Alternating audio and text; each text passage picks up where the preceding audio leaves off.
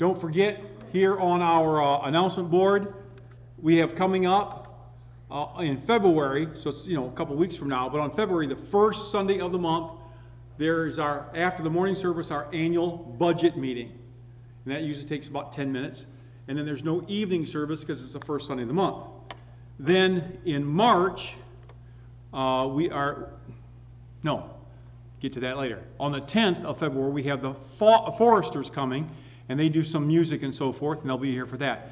Then in March, we have our Helps Missions. That's on Sunday the 11th and Wednesday the 14th. And we have our church anniversary on the 3rd, the 4th, and all that's coming up in March. Then there's a couple of birthdays and so forth that you can look at. My daughter Amanda, I'm going to let my wife tell you about this, but she asked for prayer for her current activities. She's going out to Saipan, is it?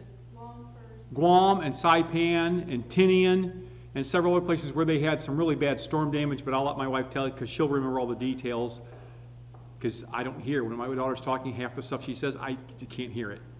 And I hear this ringing in my ear. So go ahead, Chris, tell them what it is, and then we'll have prayer. Well, there was a hurricane. Yeah.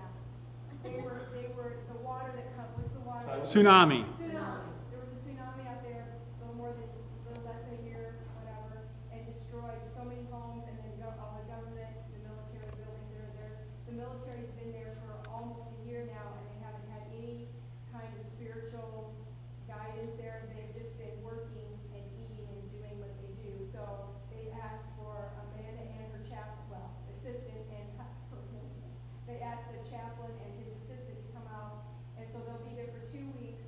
And when they come back, they'll go through Tokyo, and then they'll come home for 2 weeks, and they'll go back out for 2 more weeks. So it's a lot of flying. It's really not dangerous, but No. They're going to be in areas where that have just been really, really tore up, and they really aren't sure what all the accommodations are and all that kind of thing. So they don't really know how much they're roughing it, if you know what I'm saying. So she's kind of going like as counseling, like if they need to talk to someone about stuff. Yes. And well, yes, yeah, kind of that idea. right. But as the Army is a non-denominational, shall we call it? Right. So you go out to a group of, say, let's just for sake of argument, there's 1,000 people there, and one of them or more is Jewish. Well, I'm not a rabbi. Well, in the Pacific Theater, there are no Jewish rabbis associated with the Army. There are some, but they're not out there. So you can make a phone call. We'll give you the number. You can call one that's in Seattle, but we're here. If a person is whatever denomination or religion that they are, they try to accommodate them. But then they hold services for, pardon? She's not doing the circumcision. No, she sets things up for the chaplain to do the things. Yeah, Amanda is the chaplain's assistant. So if they're going to have a, on base, when she was in South Carolina, if they were going to do a Jewish ceremony, she made sure the table was there and the different hardware that they had to have the Jewish service. And then the Jewish guy comes in and does it.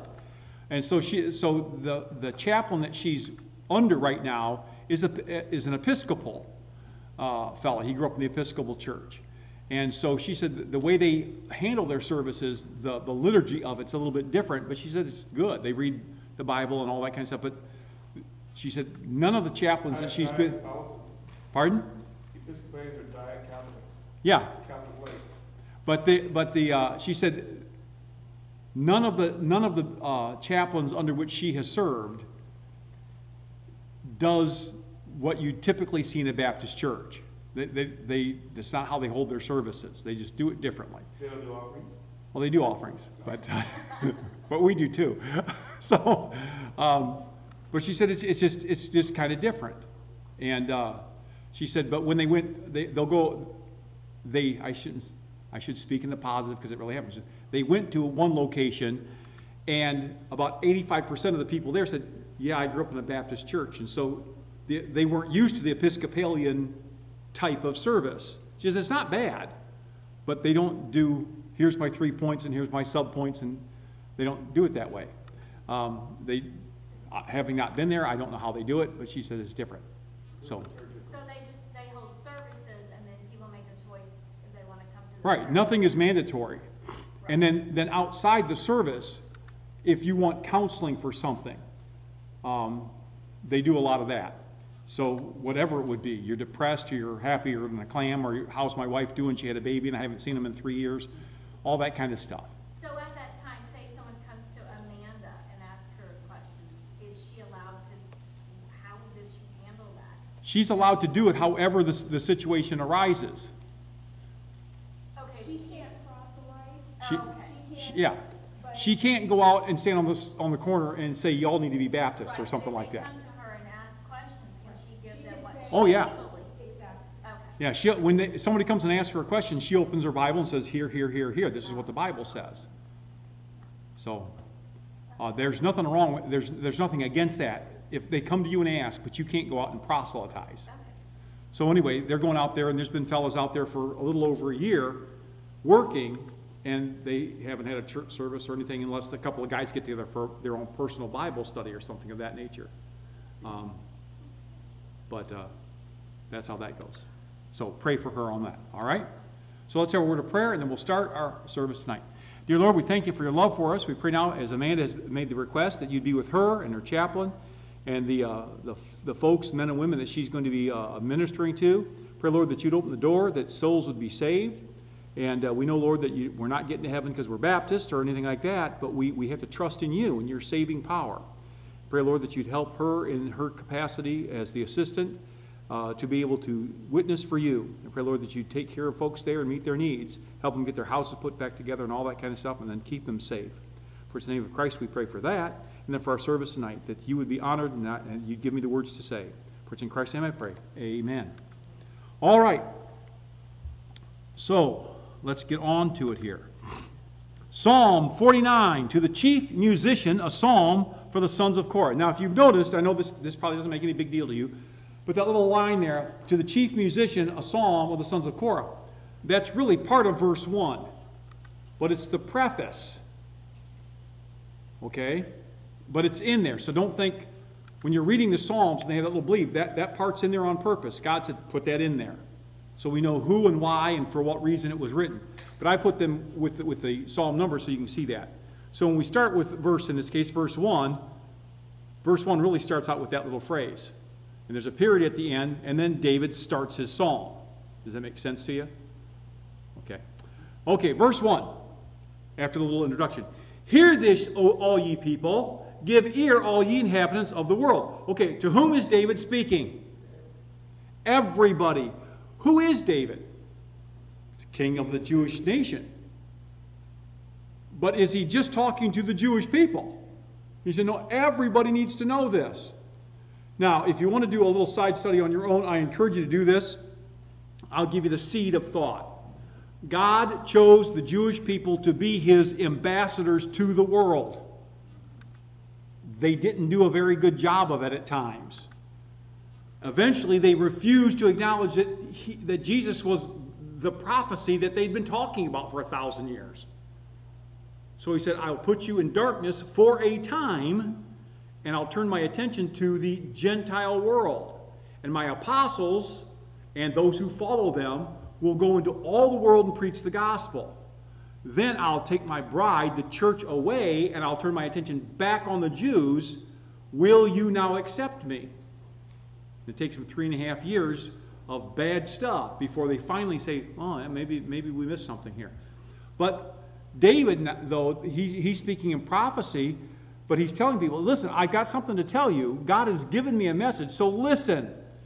Whether you're high or low, rich or poor, everybody. This is for everyone in every nation. My mouth shall speak of wisdom, and wisdom means skillfulness. And the meditation of my heart shall be of understanding, intelligence. So is David just out there rattling off something that he thinks is okay today? No, he's got a message from God. It's skillful and it's intelligent. Excuse me. And I have talked to several people over the course of my life. Not everybody's this way, but for the sake of the point I'm making here, I have talked to some people who really look at religious folks as being ignorant. was it Lenin, who said that religion is the opiate of the people? Karl Marx. Karl Marx said that. It was one of those guys. It was Marx. Thank you, John. Marx says, the opiate of the people. You just get religion so you have this numb, euphoric feeling. If that's what religion is to you, then that's what it is. But that's not what the Bible says we're supposed to have. We're not supposed to have some glassy-eyed numbness euphoria. No, we're supposed to go out there and do the work of the evangelist. We're to do the work of the Christian. We're to occupy till he comes. So we're supposed to go out there with skillfulness, with intelligence. And if you really study your Bible and then apply the daily lessons that you learn outside the Bible to your life by means of biblical principles, you will be the smartest one in the room. And it will be obvious that you know what you're talking about. As John mentioned to us some time ago, he and I used to work with a fellow, and the fellow would get in an argument with us, a discussion with us, whatever. And he said, I don't have to be consistent. You guys have to be consistent. I don't. Yeah. Well, how many of you ever, I have. Have you ever talked to somebody, every minute and a half, they're changing the definition of their terms? How can you have a conversation with a person who just keeps changing everything? And as soon as they don't like the way it's going, they say, well, that doesn't mean that anymore. No, if you study your Bible, learn the biblical principles, apply them to your life on a daily basis, you will be the wisest, smartest person in the room. Doesn't mean you'll know rocket surgery, but you will have the ability to apply realism to every situation that will work out. Okay? Verse 4, I will incline mine ear to a parable. The word parable is a superior maxim. He's saying, I'm going to tell you something that's like, it's a hyperbole. I'm going to tell you something that's like the real thing, but it's better than the real thing in many ways because you can understand it better than the real thing. The real thing you see, you experience it, and you don't understand it. Let me tell you a parable that will help you understand it. I will open my dark sayings. The word dark saying is puzzle or riddle. I'll open them up so you can see them. I'll speak to you in a parable that helps you understand, and then I'll open up so you understand even the hard stuff. When you go to the book of Proverbs, the first couple of verses there, it'll say something to this nature. I'm going to talk to you about the dark sayings, the things you don't understand. And even when people explain, there's still some stuff you don't understand. I'm going to talk to you about the dark sayings. Okay? The dark sayings that my father taught me. And for a large part, not completely, but for the major part, Solomon was talking about was giving us the Proverbs, but they were the Proverbs of his father who was talking about the dark sayings. I'm opening up things that you didn't understand even when we were explained. Now, how can you explain something and then open up even the harder parts if you don't have wisdom and intelligence? You're thinking it through. So often we talk to people who are just talking off the cuff. I don't want to know what you believe. I want to know why you believe it. I hear what you're saying, but why are you saying it? Well, I feel. Life isn't based on our feelings. We have to get down to what is really true. Well, going on then, verse 5. Wherefore should I fear in the days of evil when the iniquity of my heels has compassed me about? Because I am explaining things that God has given me to understand, and I'm able now to understand it to the point that I can explain it to you in parables and dark sayings, why should I be afraid when things aren't going good? When iniquity, when it seems that my life isn't really a bed of roses, why should I be afraid? They that trust in their wealth, and the word wealth there in English is the Hebrew word that means force or might or power. They boast themselves in the multitude of their riches. That's actually talking about their financial ability. Okay? So wealth and riches are two different words. Those who trust in their ability, their force, their power, and they think they've got the power because they've got all the money, none of them can by any means redeem his brother, nor give a ransom for him. For the redemption of the soul is precious, and it ceases forever. The it is referring back to the word ransom. You see they're both underlined up here on the wall? You can't give a ransom for the guy. As you try to redeem his precious soul, your ransom is flabby. Now that's what the Greek word means, or the Hebrew word means. It means it's flabby, it's flaccid, it has no oomph to it. There's like trying to beat somebody with a bowl of Jell-O without the bowl. You know, you kill somebody by hitting them with a donut. You know, it doesn't work. Your attempt to ransom them is just flabby. It's vacuous. It ceases forever, that he should still live forever and not see corruption. It's not going to happen. You can't, with your force, with your power and all your money, you cannot redeem him. Because it takes more than personal power and might. It takes more than riches to redeem somebody's soul. Going on to verse 10. He that sees that wise men die, he also likewise, the fool and the brutish person, they perish. Everybody dies. And whatever they had, they leave their wealth to others. Now remember, what's the word wealth? Their ability, their power, their position, whatever it is that they had. We'll read it here in a second. They can't take it with them. Okay? Their inward thought is, I'll build my house, it'll continue forever. And their dwelling places to all generations. They call their lands after their names. We're going to set up a monument. What's going to be my legacy? However, nevertheless, verse 12, man being in honor abideth not.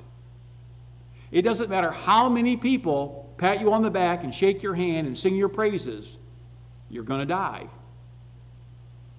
As the New Testament tells us when Jesus gave them the parable, he says, okay, when you're dead, then who gets all this stuff? David already answered it in the Psalm. Look at verse 13. This, their way, is their folly. I'll make a legacy. I'll leave something to the next generation. People will remember me. I'll build a monument. It's folly. Yet, their posterity approve that. Oh, look at, we're at the statue. Look at the Mount Rushmore. And I'm not against the presidents and national monuments. I don't mean that. But I mean, oh, yeah, those who follow, their posterity, they approve that. But you go back in history, the posterity that approves it, once it becomes a posterity that doesn't approve it, what do they do to it? They tear it down. So you go into the ancient world especially, and you find statues of used to be great kings with the heads ripped off, the faces knocked out, things pulled down. Here in America, that's happening. Can't have that. Can't look at that. Okay. Doesn't matter what the value of the situation or the event or the person was in a particular thing. Look at the event that happened in history and what it meant and what was the monument made for. Oh, we'll just tear it down. Well, those who approve of it, oh, they love it. Yeah, they put up make sure granddad looks good 100 years after he's dead. Then David ends this portion of the psalm, verse 1 we'll call it, by saying, think about that for a while. Those of you who think you're leaving something for posterity, and everybody sits around the table and claps and applauds you, and they think you're wonderful, and they're all designing how to put a monument up for you, it's not going to last. Think about that. Then he concludes here, like sheep, they are laid in the grave. Death shall feed on them. The worm will eat them. And the upright shall have dominion over them in the morning. Who is going to be standing up at the end of the day? In the morning, in the next life, after you've died, and a new morning arises in the afterlife, who actually is the one that's standing there? The upright, not the powerful, not the wealthy. It does not mean that power and wealth are bad. Those who trust in power and wealth, it's not going to help them. Okay? The upright shall have dominion over them in the morning, and their beauty shall consume in the grave from their dwelling. They're going to rot away. They're going to be nothing. However, God, what's his position on this? God will redeem my soul from the power of the grave, for he shall receive me. Now, think about that for a while. Let me ask you a question. Did David believe in life after death? Did David believe in the resurrection of the dead? Yeah, he says, God will receive me. When all's said and done and we all die, and those who trusted in their wealth and power are gone and rotted in the grave, God will receive me. Now think about that for a second. What are you living for? Okay? Be not thou afraid, all ye nations, all ye people. When one is made rich, don't be afraid when the glory of his house is increased. For when he's dead, he ain't taking none of it with him. His glory shall not descend after him. You can't take your money to the grave. You can't take your power to the grave. Don't be afraid when it looks like somebody's getting ahead in life and they're being successful and they're rich and all that kind of stuff. You do right. You honor God. Because nobody can take it with them. But the person who honors God, God will receive. Though while he lived, he blessed his soul. He lived for himself. Remember, go back one here. When he's dead, he doesn't take anything with him. His glory doesn't go into the grave with him. Even though while he was alive, he did everything to make himself happy. He blessed his soul. And men will praise thee when thou doest well to yourself. Boy, look at how good he's doing for himself. I'm going to do what he's doing and make it better for me. He shall go to the generation of his fathers. They'll never see light. He's going to die just like his grandpa did. Man that is in honor and doesn't have any understanding is like a beast of the field that perishes. If you've got all kinds of honor, wealth, power, applause, recognition, but you don't understand what life is all about, you're like an ox. You're like a deer. You're like a rabbit. Doesn't pay.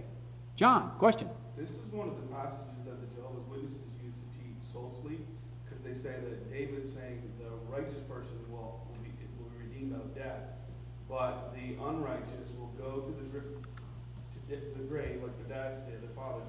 They'll never see light, and when they die, they're like animals that die. They don't get resurrected, or they're just dead. Yes. They use this to teach soul sleep. And in using this glad put it up. In using this passage to present the idea of soul sleep is to take one passage and completely mistranslate it, misapply it, and say, I'm going to do my doctrinal positioning on it. But you have to compare Scripture with Scripture to see what happens after one dies. When you start comparing what the Bible says in other places, you have to understand, again, very important, who wrote it, to whom did they write it, why did they write it, and when the person to whom it was originally written read it, what did they think? Not what do we think today looking at it in English. Okay? And if you compare all of the Scriptures, which is very important, as we've talked about many times, rightly divide the word of truth. Does the Bible ever teach anything about soul sleep?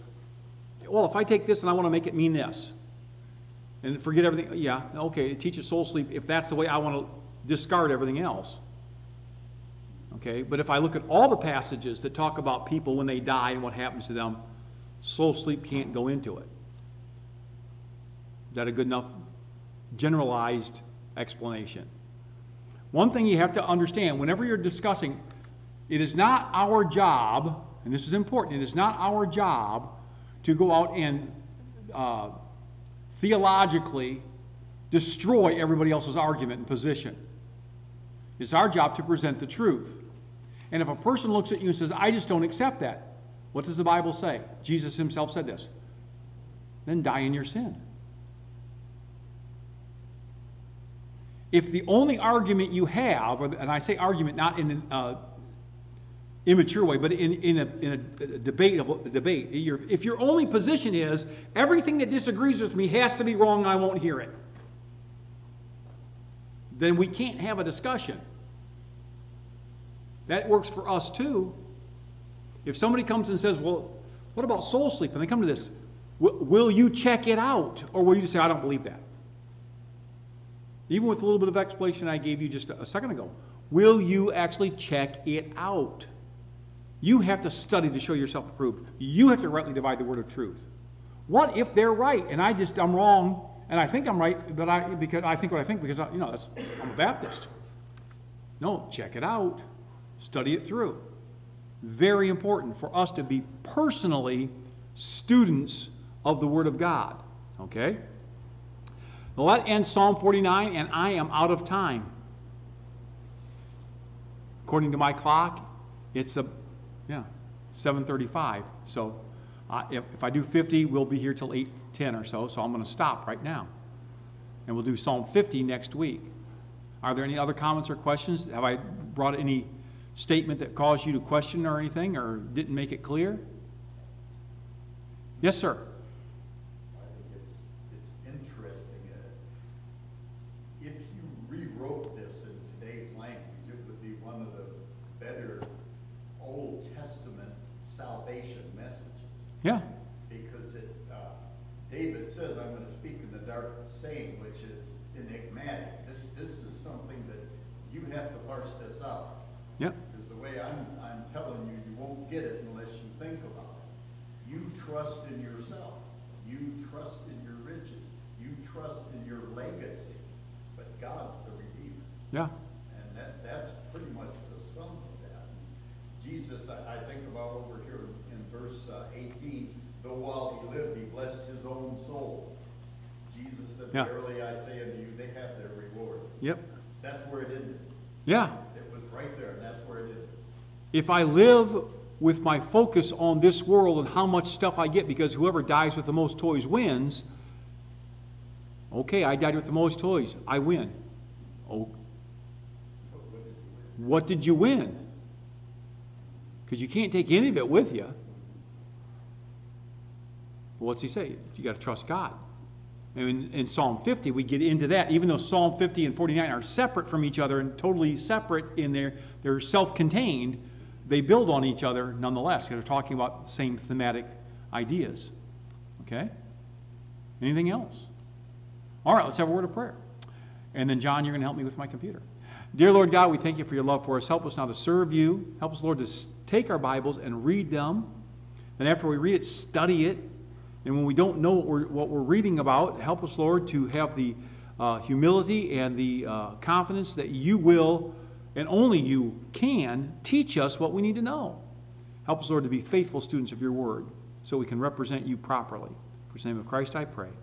Amen. All right, Floyd's got an offering plate back there. You are dismissed. Give some money as you go out if you can, and that would be wonderful. And then, John, you can come up